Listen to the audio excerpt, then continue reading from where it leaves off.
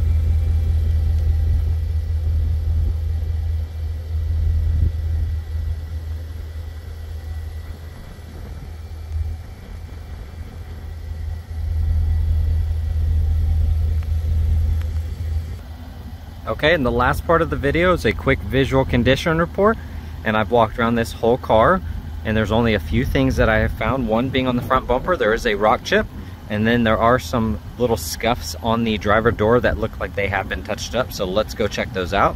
So here on the front left, just under the cover right here, there is a rock chip, and that is the only one that I have found on this whole car. And so now let's go look at the driver door. Okay, and then here on the driver door, if you can look right there, there's a little scratch. It has been touched up. We have a small one right there. You have a little one right there.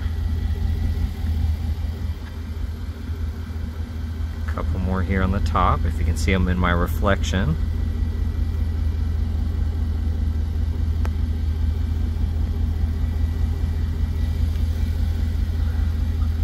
More right here, and I think there's a couple right here on the underside of the door handle. You can see those. They're very faint, and to me it looks like there was a little scratch with a small thing of touch up. I can kind of feel a bump on it. Barely catches my nail. They're really hard to see here in the sun. As you can see, I'm having to pan around, but if you come a couple feet back, you won't notice them. Guys, the interior is absolutely perfect. There's really nothing that I could pick apart with just over 600 miles. So you're essentially getting a brand new car in here.